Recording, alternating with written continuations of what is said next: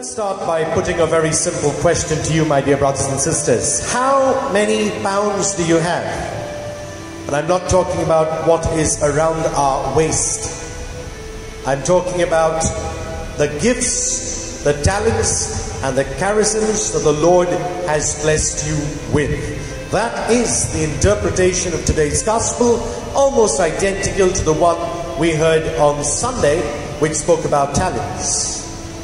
So the first question we can ask ourselves is, have I identified my gifts and talents?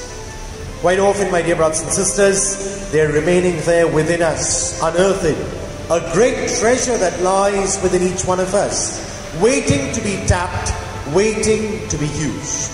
So the first point is, have I at least identified what my gifts and talents are? The second is, if I've identified it, good. What am I doing with these gifts and talents? They're there. They're lying there in cold storage. I know I'm a good singer. I know I'm a good speaker. Perhaps I know I'm good with management skills. Am I using these gifts and talents? Or do they just remain there in cold storage unused? This would be the tragedy of the unopened gift. A gift that was given to us by God, which has never been opened or used. The third is, if I am using these gifts and talents, great.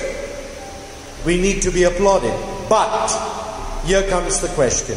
Am I using them for my own selfish glory so that people will give me all the praise? Or am I using it for God's greater glory?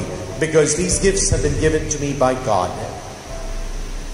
Each of us, my dear brothers and sisters, who have been blessed with so many gifts and talents, need to unearth these, need to use them, but use them so that we can sing God's praises and we can give back to God what truly belongs to God.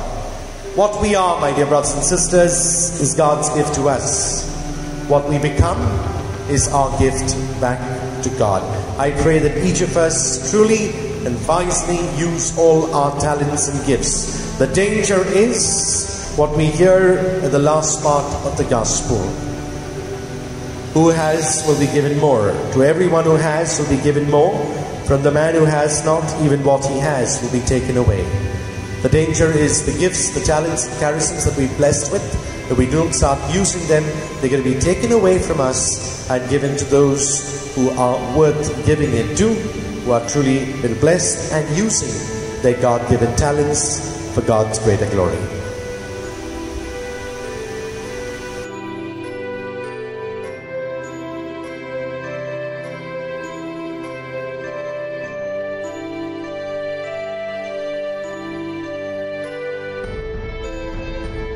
God bless, and do have a Jesus-filled day.